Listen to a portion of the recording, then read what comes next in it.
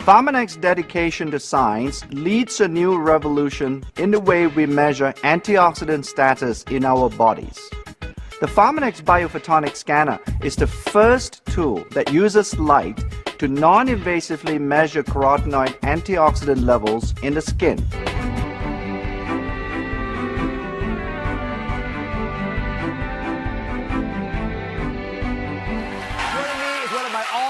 Favorite guest, cancer prevention pioneer, Dr. William Li. Dr. Li, thank you very much for joining us as always. Talk about antioxidants and how they prevent cancer. Well, antioxidants are natural protective molecules that Mother Nature has laced into a large number of foods. And there are literally thousands of different types of antioxidants, but they all do pretty much the same thing. They protect our DNA in healthy cells from the type of damage caused by free radicals, which are harmful chemicals that our body absorbs from things like cigarette smoke or pollution or fried foods or other sources of the environment. So antioxidants protect our DNA against the kind of damage that can cause cancer. So you see why it's so important to both of us, and all doctors are concerned about preventing cancer, that you have enough. So everyone in our audience today is wearing their antioxidant health on their sleeve. They're all wearing different colored t-shirts. Before the show, we gave everyone the ultimate nutritional lie detector test. This revolutionary device, it's lying right here next to me, measures the level of carotenoids in your skin, which can help indicate the overall antioxidant health in your body. It's a completely non-invasive test. Did it hurt you to get? All right. No. Good. I haven't had mine yet. I'm having it next. So we're going to see if it hurts me. But it takes about 90 seconds, and I am completely astounded by these results. Now, come on over here. We're going to show it to everybody. So if you look at this is how it's supposed to be read out, by the way. We've got lowest to highest, 10,000 up to 50,000 units, right? These figures give us a rough idea. You want to be up here in the blues.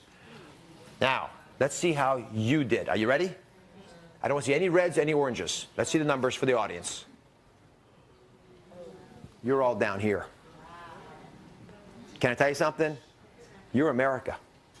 You're a cross-section of everyone watching the show right now.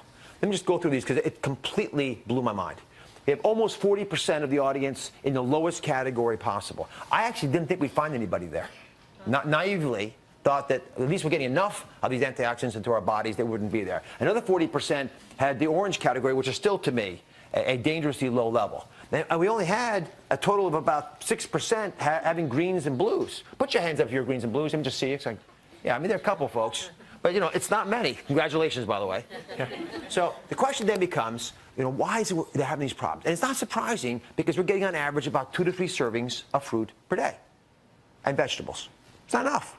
And we know that. What do we talk about? 5, 7, 9, big numbers of servings, fistful size. So I haven't had the test yet. So before I give you a hard time, let's see how I'm doing. Uh-oh. 75,000.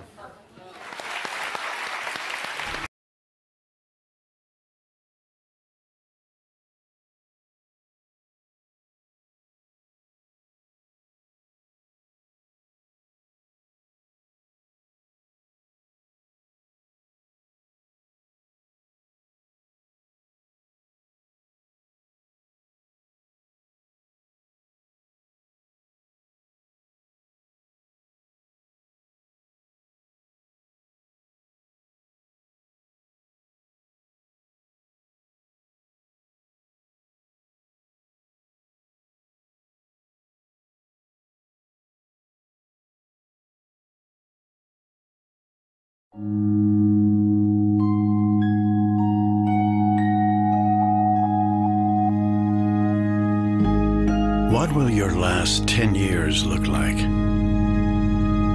Will you be quick enough for a game of tag with your grandchild? Strong enough to embrace every moment?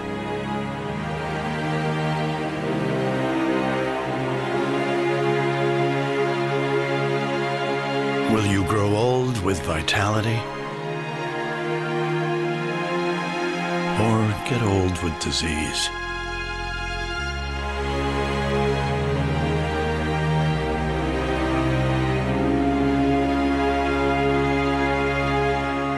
It's time to decide. The average Canadian will spend their last 10 years in sickness. Change your future